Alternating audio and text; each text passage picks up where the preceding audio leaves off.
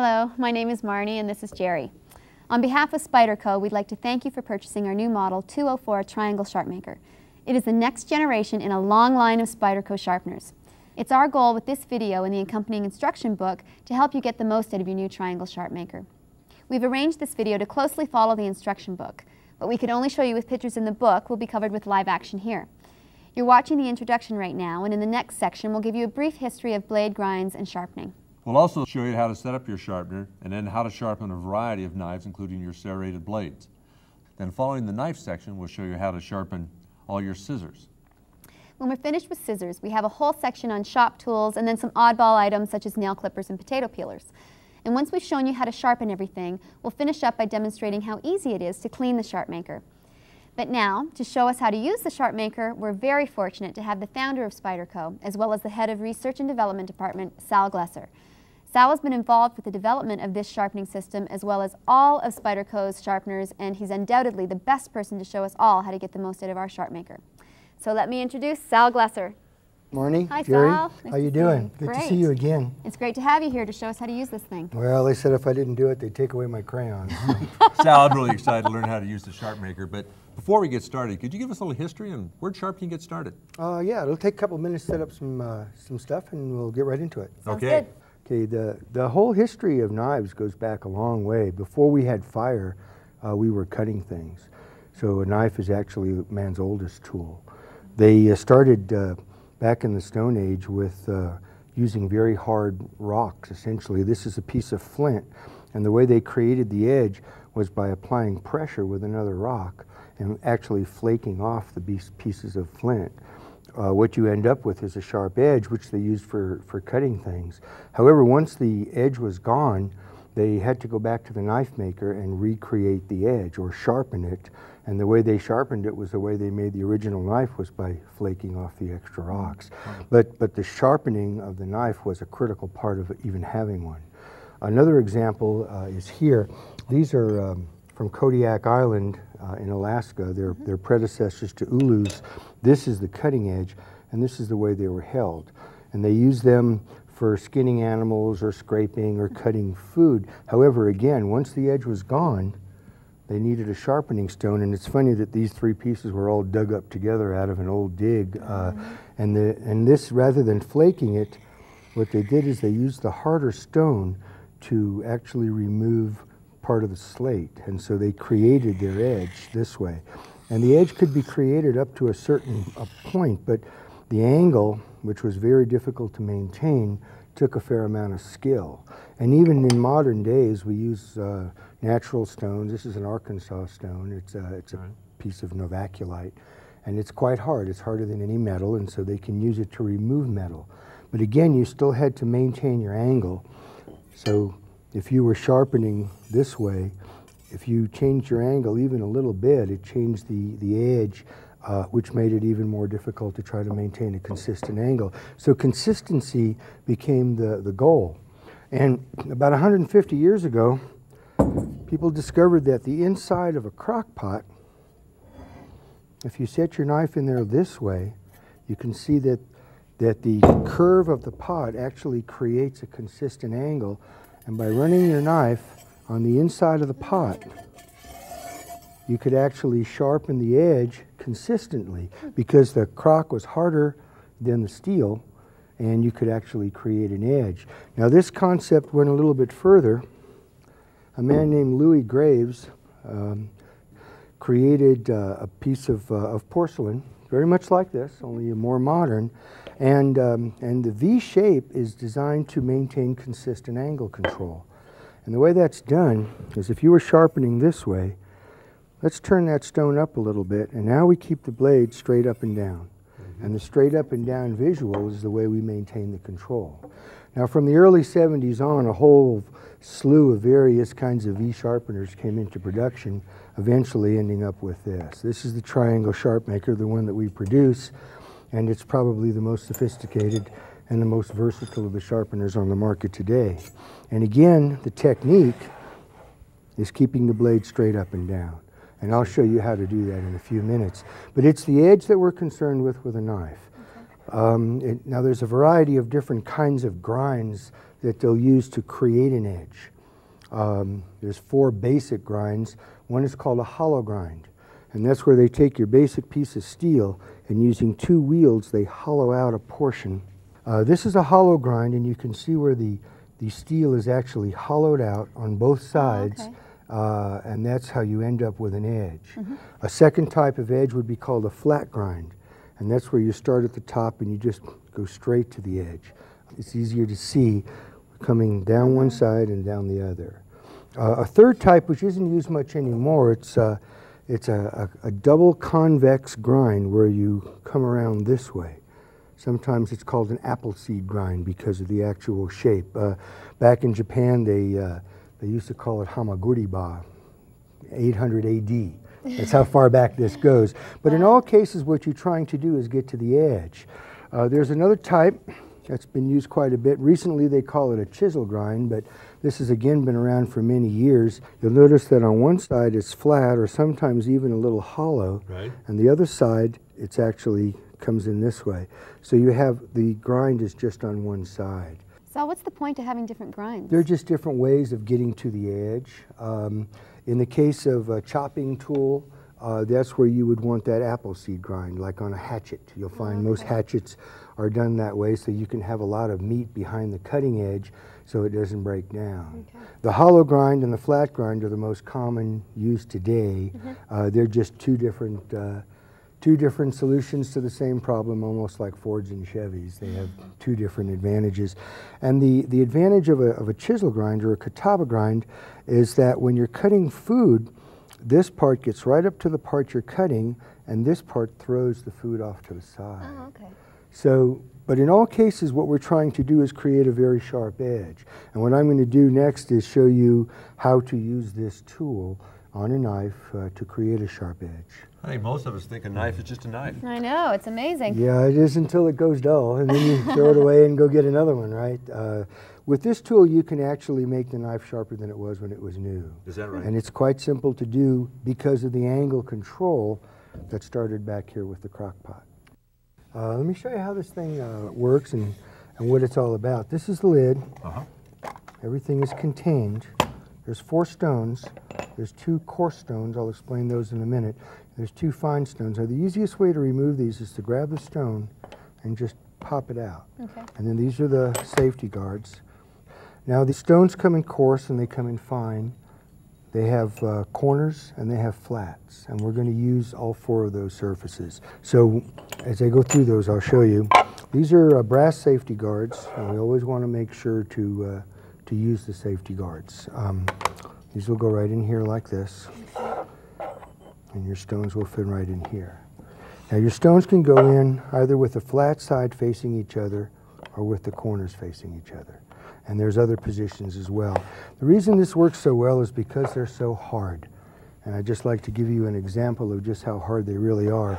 If you took something like a file, which you probably think of as the hardest thing you own, and you tried to cut the stone, that black stuff is literally the teeth coming off the file. Wow. The stone is so hard that it will cut any kind of metal. In fact, we go a step further. This is a sharpening stone that's used to sharpen steel. And you can see that our stone is actually considerably harder than this. This is a man-made stone. It's technically a synthetic sapphire, and it can be used to cut any type of metal.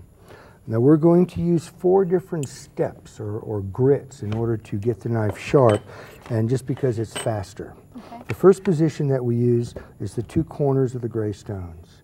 Now these don't leave a very good edge, but they're quite rough, and they remove the excess metal. So what happens when a knife goes dull is that you've actually removed the edge and rounded it. And now we're going to remove metal on both sides until we restore that actual edge. Okay. Now these will wear. This is a utility stone, and they will eventually wear. In fact, when they have a little bit of wear on them, they actually will cut faster. So when I get a new set home, or what you should do when you get your set home, is take one corner, like the one opposite the groove, and just rub it alongside the other one just to crack the surface. Okay. Once the surface is cracked, you'll find that it actually cuts faster. It'll do it on its own anyway, but it'll do it faster that way.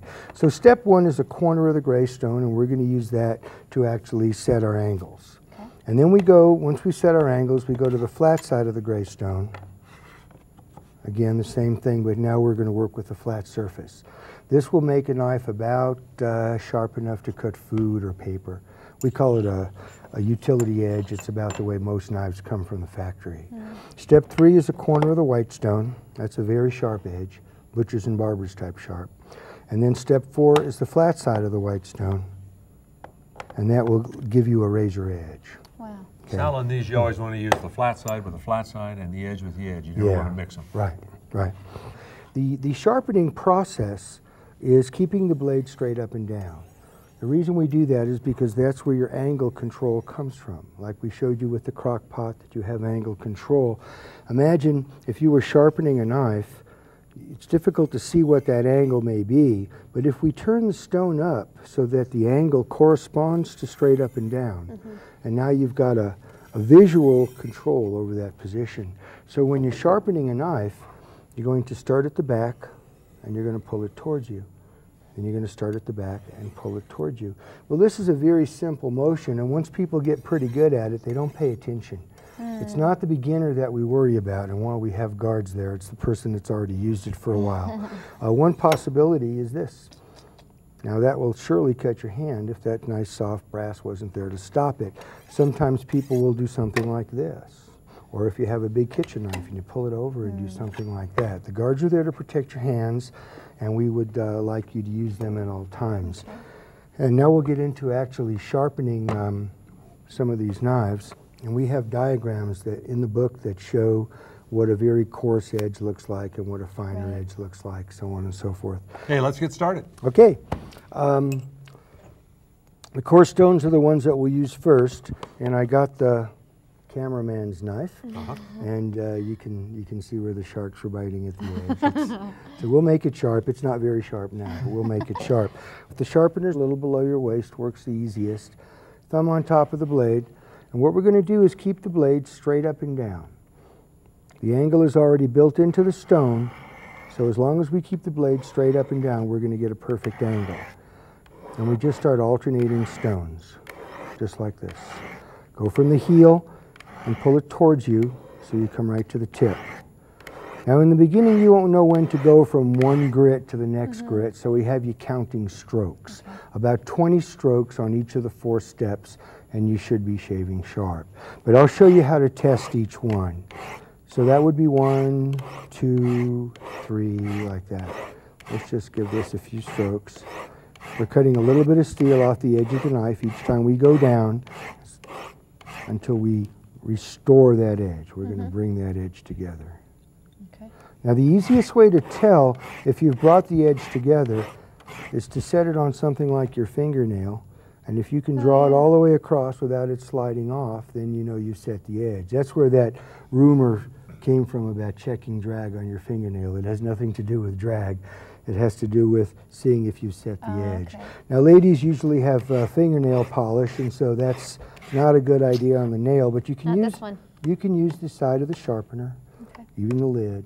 You can use a piece of Tupperware, but all you're trying to do is make sure that you brought those 2 sides together. Once you brought the 2 sides together, then you go to step 2. That's the flat side of the gray stone, but everything else stays the same. We're taking, again, a little bit of metal off each side, but because we've gone to the flat surface, this kind of softens the pressure, which gives you a more refined or finer edge. And you're doing 20 strokes again 20 strokes again here, and that'll give you an edge that's about like a new knife. We call it a utility edge, you could call it a factory edge, and frankly that's all my wife ever uses in the kitchen. She says, I don't need to shave tomatoes, I just need to slice them. Cut hair. And the gray stone will give you an edge that's actually sharp enough to cut paper or cut food. Then we go into the white stones. Now the white stones are a professional grit. They're oftentimes used by machinists, by dentists, by a variety of people that really need a fine finish. Step 3 is the corner of the white stone. And just as we showed you before, the motion is the same. We're cutting a little bit of steel each time. Now with the white stones, you can actually see the steel because the steel is black. If you look right on the corner of the stone, you'll see a black line forming. That black line is the steel that's coming off the knife. Now if a knife is really dull, you can actually load up enough steel on one of these sections to where you've covered the surface. Once you've covered the surface, it won't remove metal anymore. If you feel that happens, it kind of goes slick on you. Just turn to another corner. When all the surfaces are dirty, then we just wash them out, and I'll show you how to do that when we're done. Okay. About 20 strokes here, and she should be sharp enough to shave hair. Now, I'm supposed to tell you not to do this at home because this is dangerous. But you can actually shave the hair off your arm with the knife. So this knife is actually sharp enough to shave hair. And then we'll go into the 4th grit, which is the flat side of the white stone. And this is generally used for things that are already pretty sharp. If you shave with a straight razor, go for it. Most people don't use straight razors anymore, but you use X-Acto knives, you use box cutting knives. There's a variety of knives that you would do that with. And again, about 20 strokes. One good test for this would be to see if you can split a piece of paper. See, we're not cutting through the paper, we're just splitting it. And that gives you a very sharp and a very true edge because it's consistent from one edge to the other. And that's how you'll sharpen all of your plain edge knives. Sal, you said we're working at 40 degrees here. Why would you use a 30? This is 40 degrees because we found that that's the best compromised angle to work on any steel. Any knife will get razor sharp at 40 degrees. Right. Now some steels can be sharpened at a narrower angle. Sometimes in a kitchen you might want a thinner angle because you're only cutting soft food. We find that, that if the edge is too thin, what happens is it breaks down. So we recommend the 30-degree angle for back beveling. And I'll explain that to you as well. See, it's a much narrower angle. Now let's say that your knife, when it was new, had about a 50-degree angle on it. That's really too wide. It's not going to perform the way you would like it to. But it's fast and easy to do at the factory, and a lot of times they'll do it that way. So we create this 30-degree angle so that you can actually thin out the edge.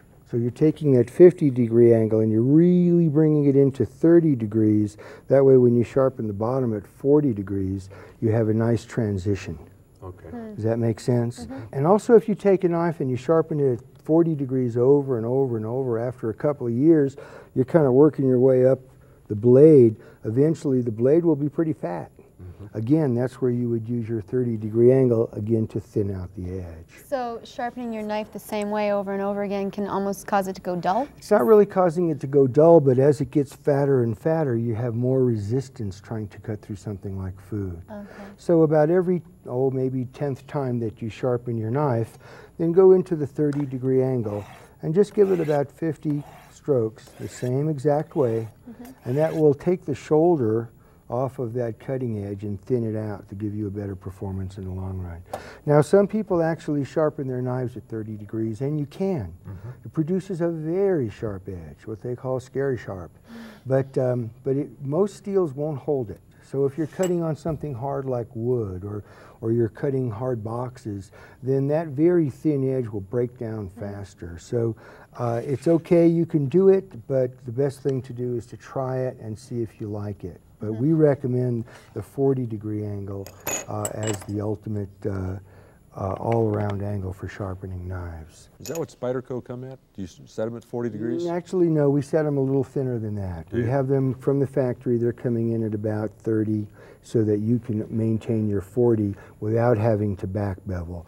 But Spyderco is one of the few companies that pays attention to that. So Sal, can the Sharpmaker sharpen a serrated knife? Yeah, I'm glad you mentioned that. We have some serrated knives here, and the serrated knife is only sharpened on step 3. Oh, okay. Because the fine corner of the radius of the white stone will allow it to go in and out of the teeth. Now you can use the gray stone, but the gray stones remove a lot of metal. And if you sharpen a serrated knife with the gray stone and you're going very quickly, then there's a good chance that you could distort the serration. Oh. So when you're sharpening a serrated knife, you do it the same way. This process is the same. The blade is held straight up and down, and you draw it towards you from the heel to the tip. You want to slow down your motion, though, because you don't want to be skipping the teeth. Okay. Now here there's a couple of points of view, and I'm going to give you both of them. If you'll notice, the serration is only ground on one side. The other side is actually flat. So the first way is to just sharpen it like a regular plain edge knife. One stroke on one side, one stroke on the other side. That will produce the strongest edge because it'll be 40 degrees.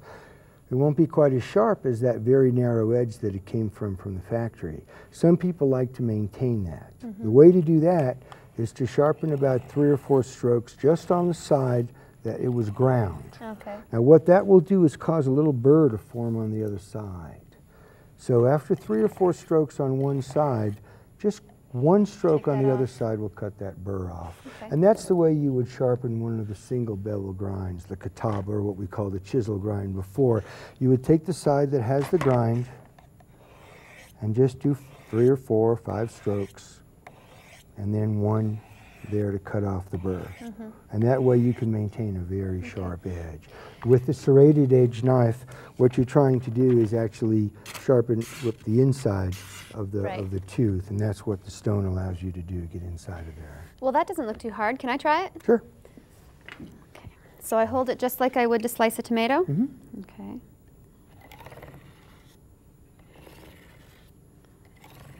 Is this right?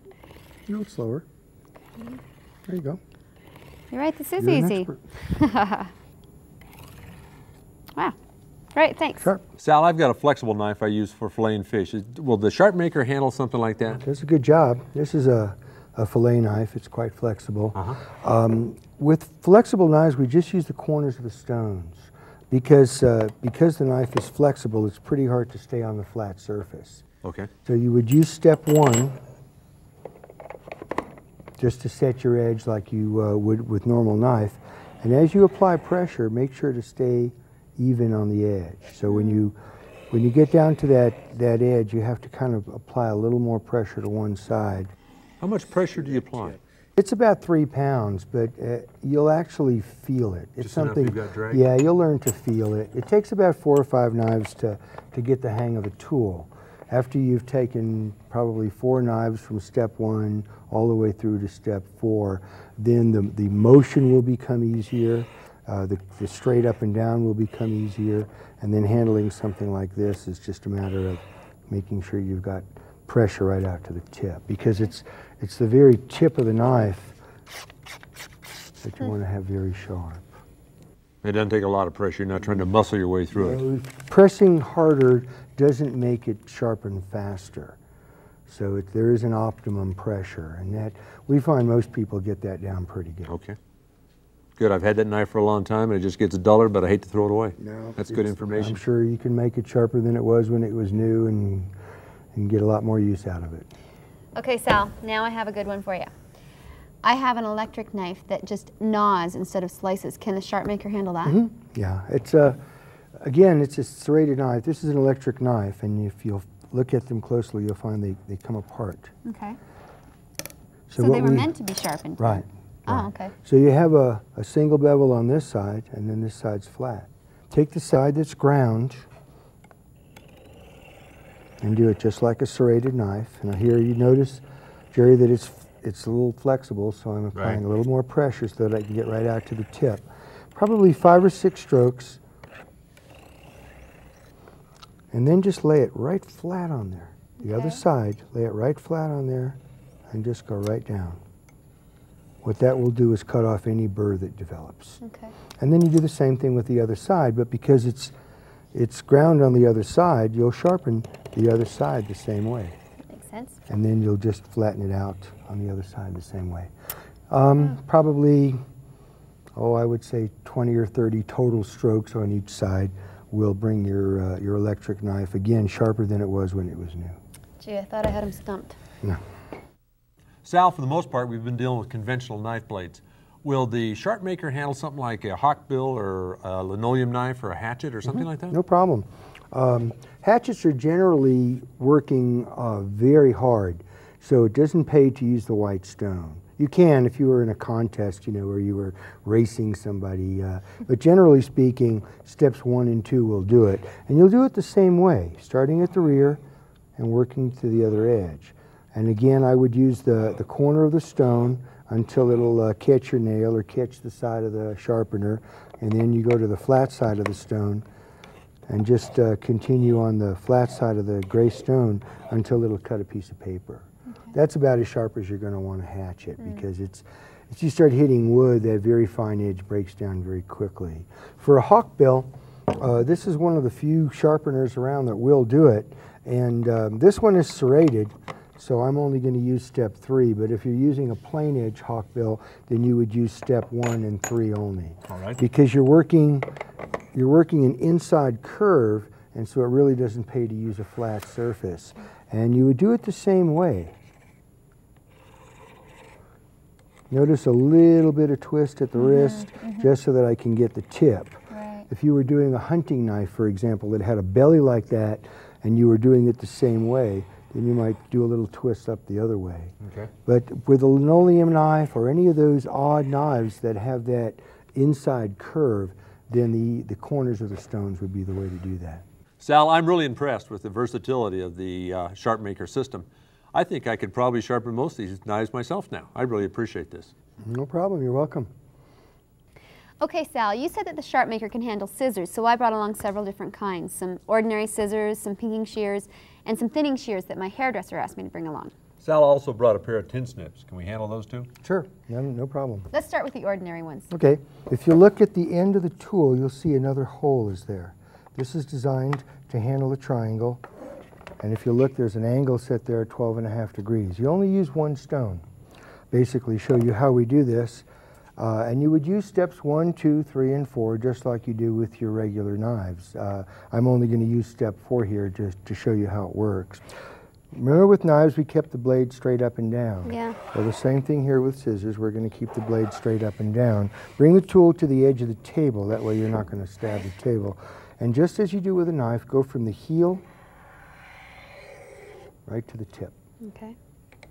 Over and over. And both sides would be done the same way.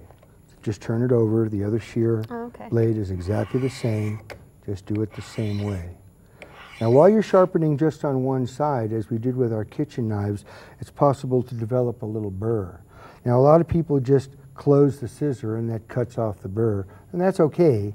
However, if you want to get a little more specific, if you lay the blade right on top of the stone and just cut the burr off. And just do that once? Well, once or twice. Okay. Yeah, as long as the stone is flat up against the shear. You don't want to be turning it up this way, or you're going to just take that edge right off. And tin snips would be done exactly the same way. This, the blade is held straight up and down and drawn across the stone from the heel to the tip. Both sides are done the same way, just like you do your shears. And there you may or may not want to take off the burr. Again, the choice is yours. Most people like to check them on a piece of paper. See if you can just do that. That's the normal test. One of the tests that I like to use is take a piece of felt, pull it apart, and you get a really fine fuzz. If a shear is very sharp, you should be able to trim that fuzz quite easily. Then you know your shear is sharp.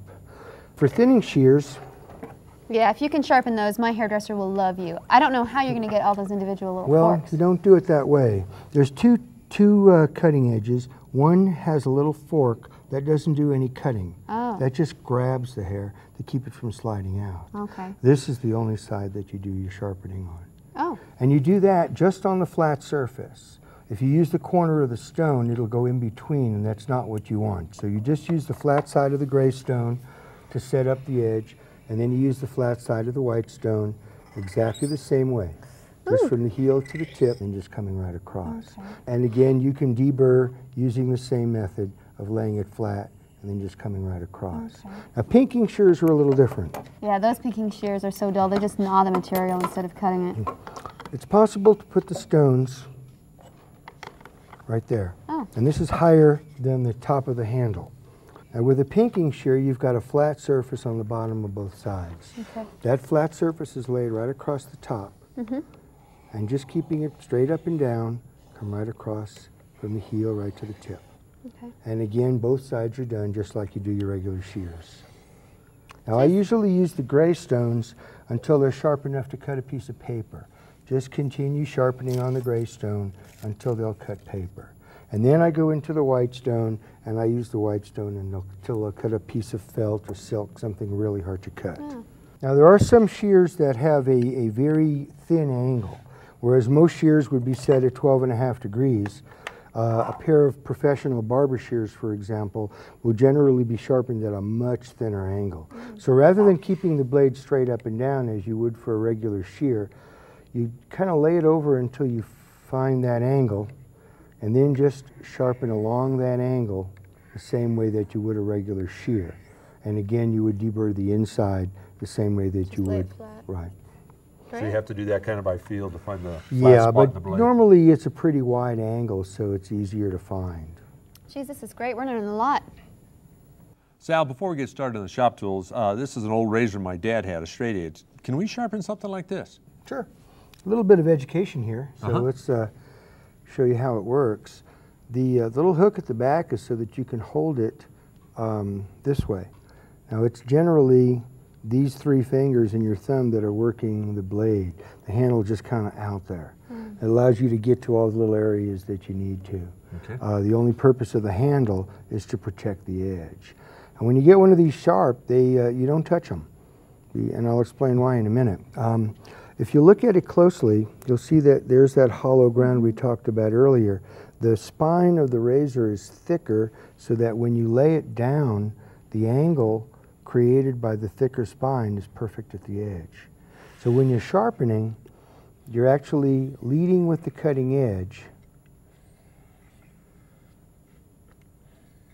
like this. You always lead with that cutting edge. You go back and forth, laying it flat until you get a pretty good edge, something that'll shave hair off your arm, for example. Okay. But at that point, it really won't do a good job on hair on your face. You have to strop it. And in the stropping process, what you do is you take the softer steel that this is made out of and you bring that burr out.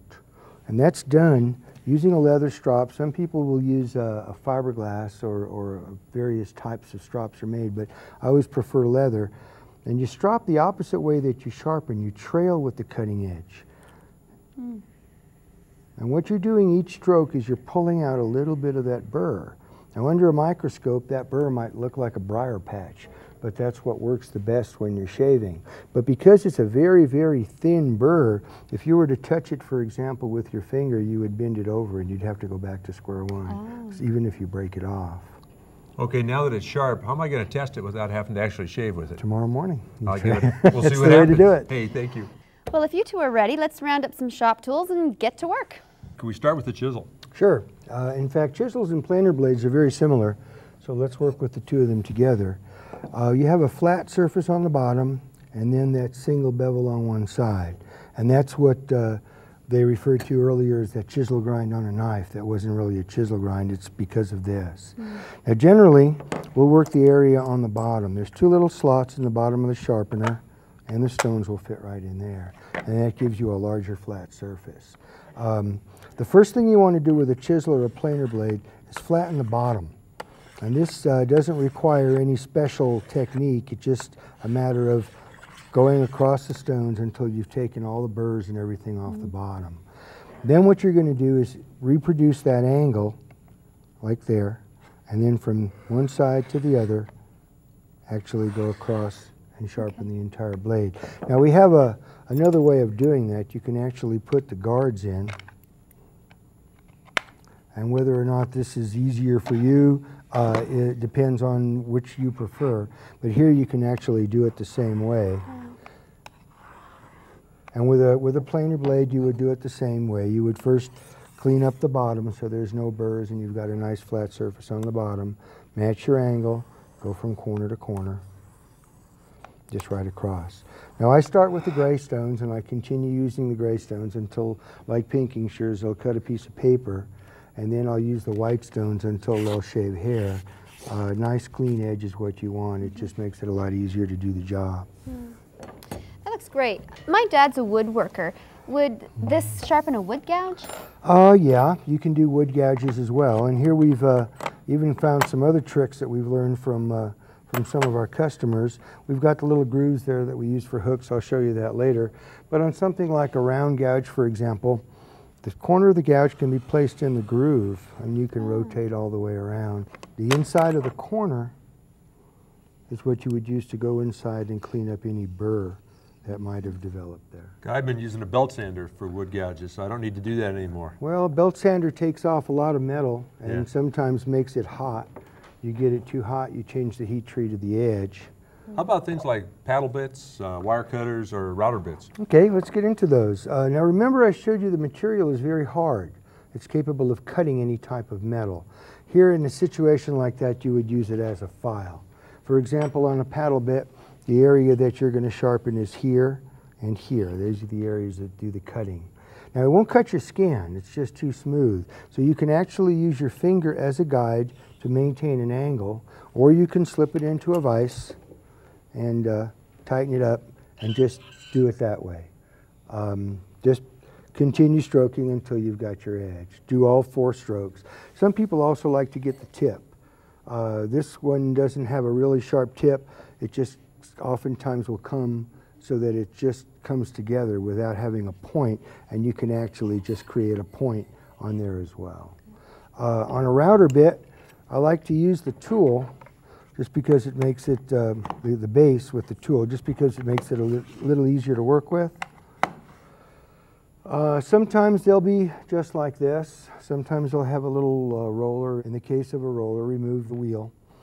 And you would just lay the flute right over the top. Now these things oftentimes are grimy with all kinds of wood pitch. We found that ammonia will clean the wood pitch off. They'll come out clean as new.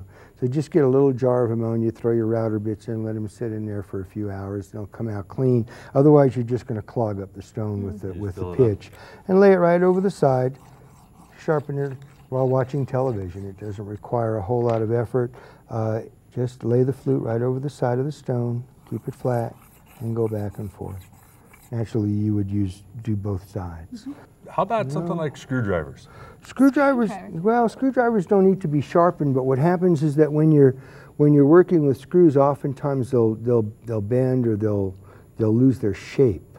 They just change. Okay. And again, using your vise, lock them into position, and using the tool as a file, just get right inside the groove and clean off all the burrs that are built up inside. With a flat edge screwdriver, the same method works, but you're not trying to get inside the Phillips part of the burr. You're just trying to, again, clean up the area here. So just flat across the top is all you're after. And just continue to do that until it's the shape that you want. Hey, Sal, the screwdrivers look great. Now I won't have to throw them away for another 5 years. Okay, now I have another one for you, Sal. Well, you mentioned wire cutters as well. Let me get those as well. Here again, you've got a very hard stone, you've got a very hard piece of steel, but the stone is harder. The area that you're going to sharpen is inside here and inside here, the same as you'd use for a cuticle nipper, for example.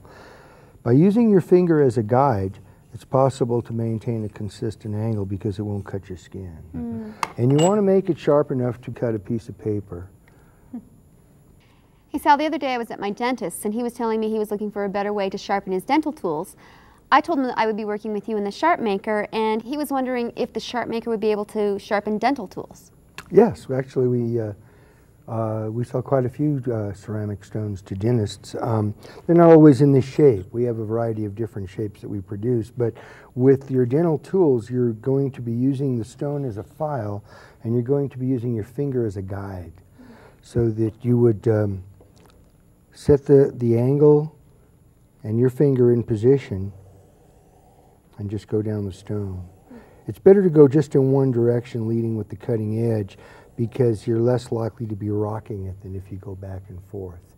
Any of the surfaces will work. Some dentists prefer the fine stone, some dentists prefer the coarse stone, so they'll actually have to try both to see.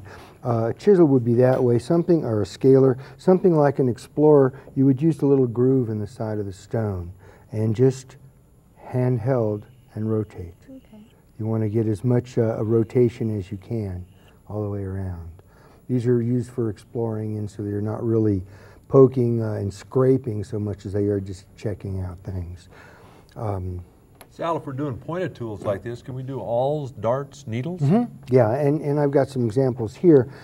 There I prefer to use the base because, again, we're looking for consistency, and by using the hole there, for example, with a dart, you can keep it straight up and down just like you do with a knife as you rotate it. And that will give you a nice concentric point.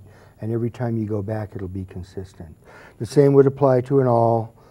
Just make sure to rotate it as you sharpen it, and you'll get a nice clean edge. Now, this is a carbide scribe, but remember the stone is harder than carbide, and you can actually sharpen your carbide scribes using the same method. Now, you have some oddball items on here like clippers, potato peeler, cuticle clippers. How do you sharpen those? In each case, you're going to use the tool, the stone as a file, and you're going to just work with the cutting edge. The cutting edge is there. Now you can keep it opened and work with your fingers on both sides, going back and forth, which will get both sides. Or occasionally I'll just work it closed. Put your finger on both sides and do the same thing. It doesn't take too much. These are not really hard steels. But the best way, again, is to see if you can cut a hair or a little piece of paper. Nails are pretty hard. If it'll cut paper or hair, it'll cut anything. A cuticle nipper the same way. You've got an angle there, you've got an angle there. Use your finger as a guide and just maintain your angle. 3 or 4 strokes. Same thing on the other side. Just 3 or 4 strokes. It usually doesn't take much to clean these up because you're going to maintain them. They work, most tools work best, all tools work best when they're sharp. And the longer you keep them sharp, the better off you are. Now this is an oddball that most people have, and they're very inexpensively made. So they don't come nearly as sharp new as they could be, which is kind of a shame because it's quite an invention. But here you have 2 blades that are coming together. They're ground from the top, and that's usually where they stop. So more often than not, there's a little burr on the inside. So the first thing you want to do is get the stone up on the inside and just go back and forth like that about 5 or 6 times, and that'll cut off the burr. And then just holding it like you were peeling a carrot from the heel to the tip, just sharpens both sides at the same time. And they get very sharp. You'll feel the difference right away. It's a great tool. It's a shame they don't really take them to the limit. Sal, it looks like the Sharpmaker can just about sharpen anything we ever want. Yeah, we've learned a lot today. You want to do the hooks? Sure. That'd be great. Okay, there's different kinds of hooks. The very large hooks that they're using for deep sea fishing have a cutting edge here as well as the point. And so getting in there and actually creating a sharp edge here is part of what you're looking for. The point itself is done in the little groove in the stone, and that can be just back and forth. Now if you're working with a very small hook, fly hook or something like this, the groove is actually too large to create the kind of a point you're looking for. So you put the 2 stones together, and then right in the area between the 2 stones, that's where you'll sharpen that. They come down to infinity, and you'll get a very, very sharp point. Great. So Sal, what about the care and feeding of the Sharpmaker? How do you clean it? Well, it doesn't require a lot of maintenance. There's not much that you can do to it. You're putting steel into the stone while you're sharpening. The only real maintenance is to remove the steel from the stones. Come here, I'll show you what I mean. The gray ones will hold a lot more steel than the white ones. I usually wash these when they're starting to get my hands dirty. And the method for washing the 2 of them is the same. Get a little scouring pad that you would use to scour your pots and pans or your dishes. Any type will work. Little cleanser, abrasive cleanser, again, any type will work. And just simply scrub back and forth until the steel comes out. You can also put them in a dishwasher. You can put them in an autoclave. You You can put them in an ultrasonic. That's what the dentists use. Anything that will clean the steel out will work. And just a cleaning, and rinse them out, dry them, and go right back to your sharpening. That's the only maintenance required. No oil or water when you're using them, so it's a nice clean system. Great. Let me show you how to put this thing back together. The little slots on the side of the bottom are for one set of stones. They just snap in. And then the safety guards drop right in that little groove on the top. The core stones go in on top of the safety guard. And the lid holds it all together. Nice and easy. Sal, this has been great. I sure learned a lot and appreciate it very much. Yes, thanks a lot, Sal. Well, thank you very much. Hope this sharpens up your lives. Thanks. Remember, you can use this video and the instruction book together or separately to guide you through the steps needed to sharpen whatever you need sharpened. The sections of this video closely follow the sections of the instruction book. We did that to make it easy for you to find the information you need when you need it. You can easily fast forward or rewind to any particular part you want to review at any given time. Please follow the instructions and really make the Sharpmaker work for you. And remember, safety first.